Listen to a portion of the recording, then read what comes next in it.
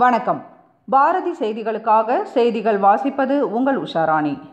எல்லையில் தொடர்ந்து தாக்குதல் நடத்தி வரும் பாகிஸ்தான் ராணுவ வீரர்களுக்கு இந்திய ராணுவம் தகுந்த பதிலடி கொடுக்கும் என்று அமைச்சர் விஜயபாஸ்கர் தெரிவித்தார்.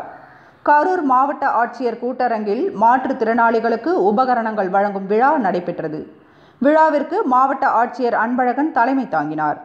விழாவில் சிறப்பு அழைப்பாளராக போக்குவரத்து துறை அமைச்சர் விஜயபாஸ்கர் கலந்து கொண்டு மாற்றுத்திறனாளிகளுக்கு உபகரணங்களை வழங்கினார். இதில் வருவாய் அலுவலர் சூரிய பிரகாஷ், மாற்றுத்திறனாளிகள் நல அலுவலர் ஜான்சி உட்பட அரசு அதிகாரிகள் பலர் கலந்து கொண்டனர்.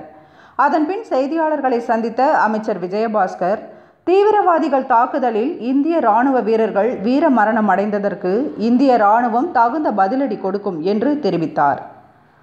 மாண்புமிகு தமிழகத்தினுடைய முதலமைச்சர் அண்ணன் எடப்பாடியார் அவர்களுடைய மேலான உத்தரவுக்கு இணங்க இன்று கரூர் மாவட்டத்தில் 544 மாற்றுத்திறனாளிகளுக்கு நலத்திட்ட உதவிகள் வழங்குகின்ற விழா சிறப்பாக நடைபெற்றது. இந்த நிகழ்ச்சியில் மாவட்ட ஆட்சித்தலைவர், மாவட்ட வருவாய் அலுவலர் மற்றும் மாற்றுத்திறனாளிகள் நல அலுவலர் மற்றும் அது சம்பந்தப்பட்ட அலுவலர்கள் அனைவரும் கலந்து கொண்டு இந்த நிகழ்ச்சி நடைபெற்று முடிந்தது. முதலாக பேட்டரியில் இயங்கக்கூடிய வாகனம், அதாவது அவங்க வீட்டுக்குள்ளேயே மூவ் பண்ணுறதுக்கு மாதிரி இது ஃபஸ்ட் டைம். இது வரைக்கும் இதுக்கு முன்னாடி மோட்டார் ஸ்கூட்ரு வந்து கொடுத்தாங்க. இப்போ அந்த வாகனம் பேட்டரியிலே இயங்கக்கூடிய வாகனம் 20 வண்டிகள் அந்த மாற்றுத்திறனாளிகளுக்கு நம்முடைய கரூர் மாவட்டத்தில் இன்று வழங்கப்பட்டிருக்கிறது. அது மட்டும் இல்லாமல் தமிழகத்தில் முதலாக மல்டிமீடியா பயிற்சி, அதாவது ஃபிலிம் இண்டஸ்ட்ரீஸும் சேர்ந்து மாற்றுத்திறனாளி நல வாரியமும் சேர்ந்து முதலாக 34 நபர்களுக்கு பயிற்சியில் அளிக்கப்பட்டு முதல் பேட்ச் வெளிவந்துட்டாங்க.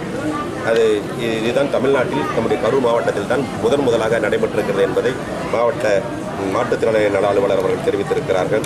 எனவே இது போன்ற, அது மட்டும் இல்லாமல் மாற்றுத்திறனாளிகளுக்கு என்று ஒரு தனி முகாம் நடத்தி ஊனமுற்றவர்களுக்கு அரசால் வழங்கப்படக்கூடிய உதவித்தொகை 1000 ரூபாயை மாண்புமிகு முதலமைச்சர் அவருடைய அனுமதியை பெற்று இதுவரை கரூர் மாவட்டத்தில் 1500 நபர்களுக்கு, தகுதியான நபர்களுக்கு அந்த உதவித்தொகையை நாங்கள் பெற்றுக் கொடுத்திருக்கிறோம் என்பதை நேரத்தில் தெரிவித்துக் கொள்கிறேன். இதன் மூலம் வருகின்ற 544 பயனாளிகள் பயன்பெற்றிருக்கிறார். மொத்த தொகை எவ்வளோ சார்? மொத்த தொகை 88,69,000 ரூபாய். இன்று வழங்கிய உதவித்தொகை என்பது 88,69,000 ரூபாய்க்கான உபகரணங்கள் பல்வேறு வகையான உபகரணங்கள் இன்று வழங்கப்பட்டிருக்கிறது. உலகில் தீவிரவாதம் இல்லாத உலகை உருவாக்க வேண்டும் என்பதில் எந்த நாட்டுக்கும் மாற்று கருத்து இல்லை. நம்முடைய நாட்டுக்காக இன்னுயிரை ஈர்த்த கிட்டத்தட்ட சுமார் 42 இளம் போர் வீரர்களுடைய மரணம் என்பது நமக்கெல்லாம் மிகப்பெரிய ஒரு வருத்தத்தை அளிக்கிறது. அதற்கு பதிலடி கொடுக்கின்ற வகையில் மத்திய அரசு தீவிரவாதிகளை அழித்து அதற்குண்டான பரிகாரத்தை தேடியிருக்கிறார். சார், சரியான நேரத்தில் தகுந்த பதிலடி கொடுக்கப்படும் பாகிஸ்தான் பிரதமர் இம்ரான் கான் சொல்லியிருக்காரு. எப்போ இந்தியா அதுக்கு சலித்ததல்ல, மிகப்பெரிய நாடு. ஒவ்வொரு முறையும் போரில் பாகிஸ்தான் தான் தோற்றுருக்கு. நம்ம வீணாக யாரையும் நம்ம நாடு யாரையும் துன்புறுத்துறதில்லை. சரியான பதிலடி கொடுத்தால் அதுக்கு சரியான பதிலடி இந்தியா கிட்ட இருக்குமில்ல. அதுக்கு பெரிய அரசியல் தலைவர்கள் இருக்கிறார்கள், அதுக்கெல்லாம் பார்த்துக்குவாங்க. சரி.